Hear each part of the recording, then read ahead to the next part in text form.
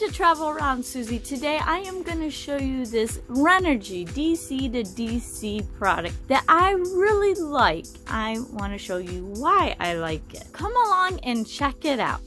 This is Renogy's DC to DC charger. And what a DC to DC charger is, it charges as you're driving down the road from this here, the starter battery from the alternator.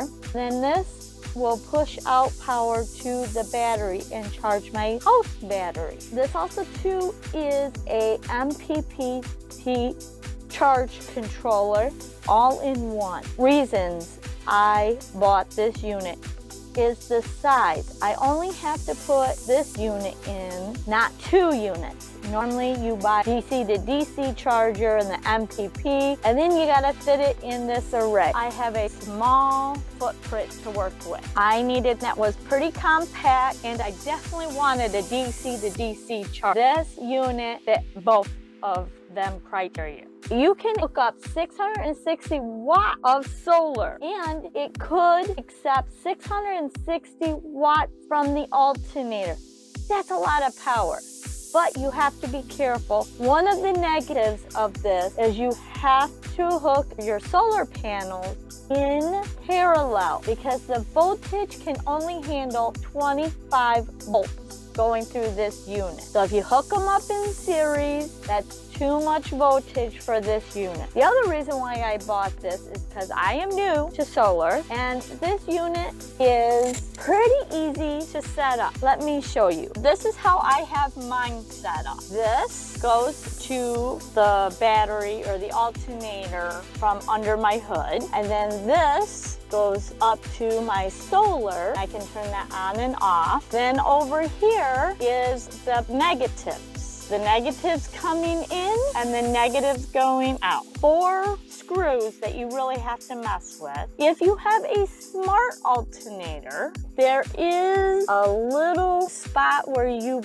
put the smart ignition wire. This comes with this unit right here, which comes down, and you just plug it in there, and the other end is this. And you just put that right here. It's a sensor that if the battery gets hot, it will shut off. A lot of MPPT chargers, you have to set it up. You have to enter in a bunch of codes. This unit, you just install it and you're good to go. See this little light right here is for whether you have lead acid or lithium battery, and you can change that setting with that little button. Now they do have some older models that you have to put a little pin in there. This one is the newer version. You just push that button in and out. My lithium battery is installed. I'm not going to be messing with that. Here's the other thing that I really like is all these are visually, you can tell what's going on by just a glance. And if you look here in the manual, which I keep this by this solar system, just because I'm new and I'm still learning. Example,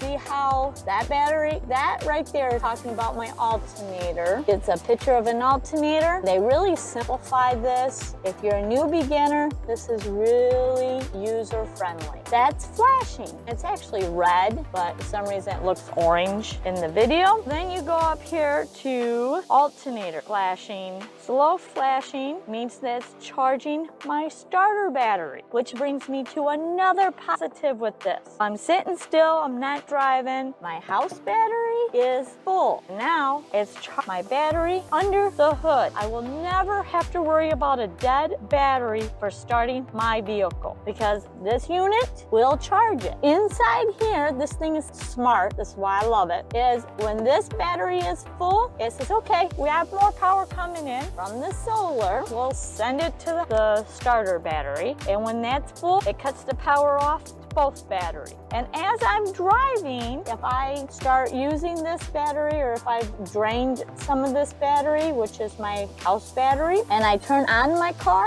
as I'm driving, this will turn solid red, and that means that my alternator is pushing power from back to this unit, and this unit is pushing it to here. My terminology is not exact. I'm just trying to make this easy for you guys to understand and use common words. hard. When you get this unit, you get this, you get the covers, which I can't use because I have these lugs coming off. This screw, it can accommodate 3 to 4 lugs, which is super nice if you need them. Like this one, I have the solar panel, my alternator, and my house battery all here hooked up. This is the negative going to use because it's going and grounding everything. And it comes with this, which is the sensor, and it does come with a smart alternator wire. If you have a smart alternator, you need to install that.